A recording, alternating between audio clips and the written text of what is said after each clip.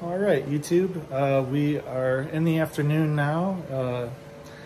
Morgan is still at robotics, and Hudson and Sarah went off to Sky Zone for a birthday party. So I'm here waiting for football to start, and I'm going to be starting some buffalo chicken wing dip. So I thought I would show you how I make it, and it's really easy, simple ingredients overall. So I'm going to go ahead and walk us through that as we go through the process of making it. The ingredients you need are really quite simple. Obviously, we use chicken breast, and I boil it. So I actually over here have the water boiling ready to go. So I'm about to drop those in.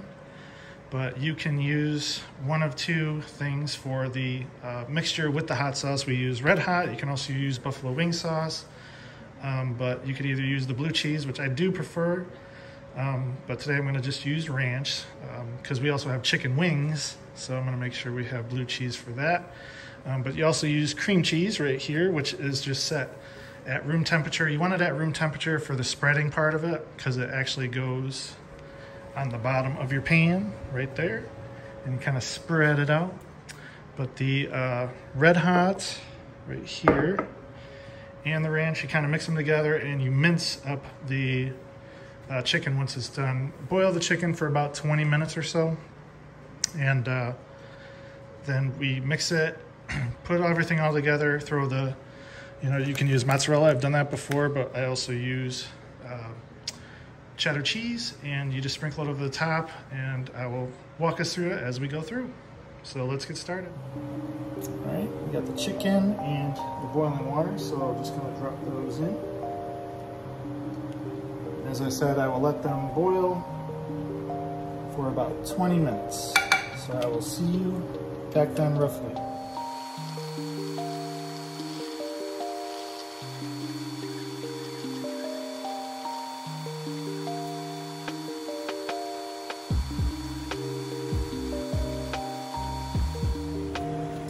All right, so I have the chicken done. Just get ready to dump out the water right now. And you really want to let it sit for a little bit. If you try to mince it up while it's still this hot, you're gonna, it's hot and it's kind of difficult. The thing that I use, it's actually called a salad food chopper. But this is what I use to actually just mince the meat up. It's super effective and awesome. So I'm gonna just take it like this, set it in there. The only thing that I would say is, like I said, just let it sit and cool for a minute. Because as you mince it, it does get kind of stuck in there a little bit, so you might have to take your finger in there. I guess you could take another utensil and use it, but I like to let it just sit a little bit and kind of cool out before I start that, because it's going to go back in the oven anyway for about 15 to 20 minutes after that. So the next thing that we'll do is actually get our pan ready here, and we have the cream cheese. So we want to go ahead and spread the cream cheese on the bottom. This has been sitting out for a little bit, so it's getting close to room temperature. Of course, it's not coming out nice and easy. Get it out. Getting that out. I hope you can see it. So, got the cream cheese out. So now you really just want to spread it, kind of break it down a little bit, and then kind of spread it almost like you're spreading frosting. Do that.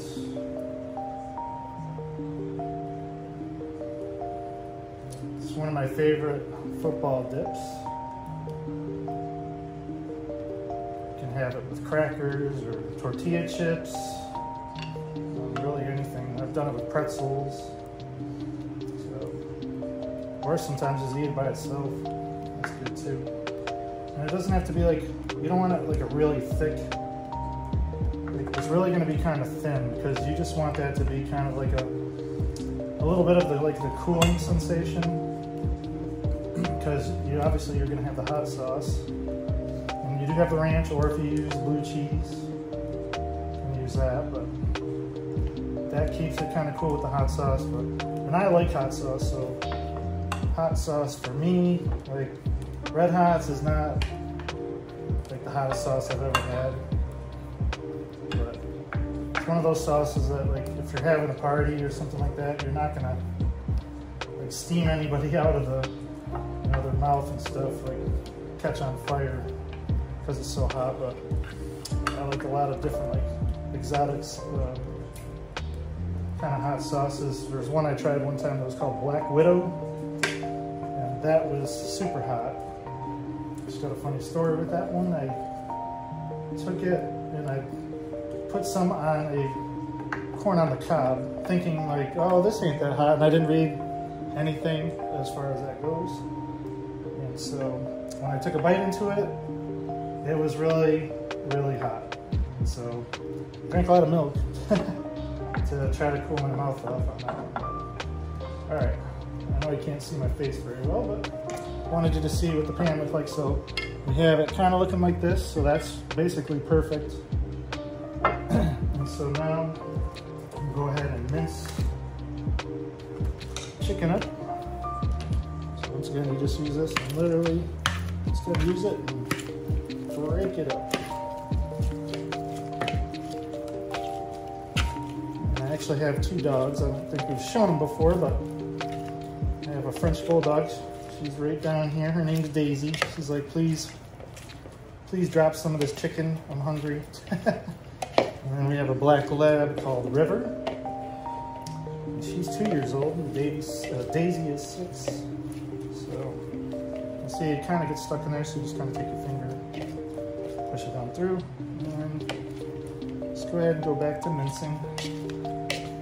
And really, it's your preference on how much you want to mince it. Like, some people like it maybe like a little bit chunkier, but if you're gonna be using like tortilla chips or stuff like that that are a little thinner, the thicker ones, when you're trying to like scoop it, when you have thicker pieces of meat, it does kind of tend to be harder to, you might have a lot of broken chips as you're trying to do it. So I like to mince it down really good.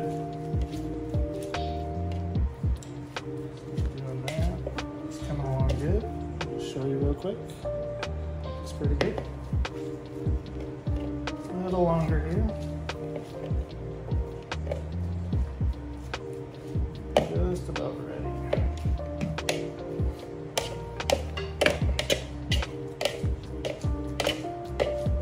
yeah, it's coming out really good. All right, good. So you can see that didn't take that long with this thing. It's really cool. It's called the Pampered Chef. It's called Salad Chopper, but I've never used it to cut salad, so it is what that is. So we're taking the ranch.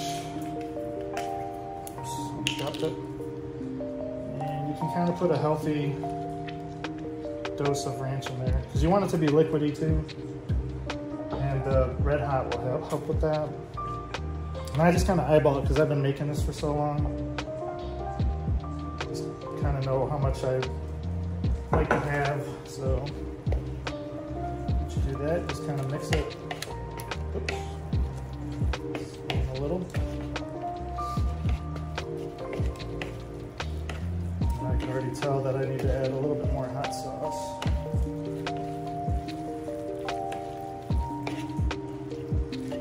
But it is oh so good.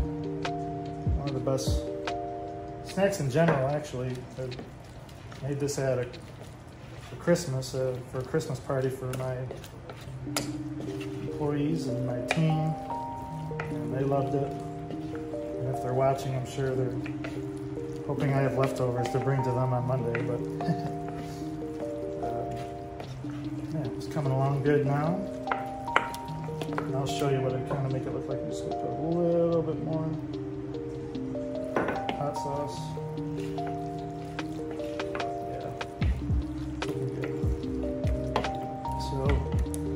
That right there is your end result. And as you can see it's kind of nice and, you know, applies pretty well. Easily spreadable, because that's your next step. And actually, I forgot to turn on the oven, so we'll do that. So that's warming, but so you're just gonna dump it in here.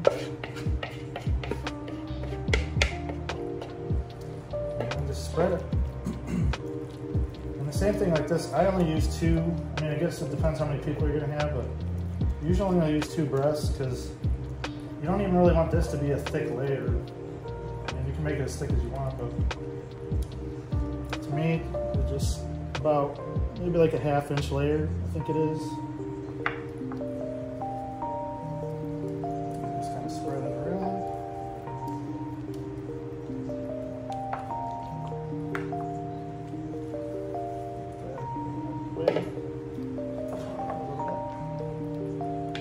I'm pretty meticulous, so I try to get it as perfect as I can.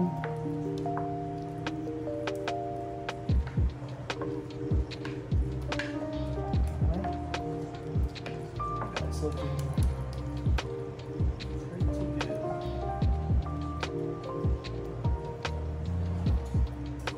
Alright. Now I have in the past added bacon in this, like minced bacon. You can do that. It does taste good. Sometimes like if you smoke it too, like it's really good. It gives it that smoky flavor along with the heat. Then the last step, almost at the home stretch, and this basically, I started this about 30 minutes ago.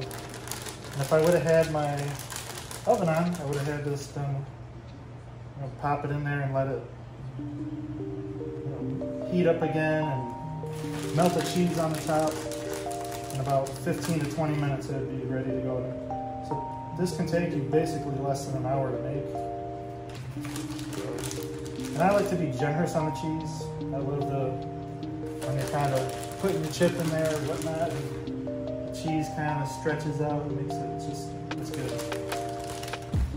So, generous with the cheese.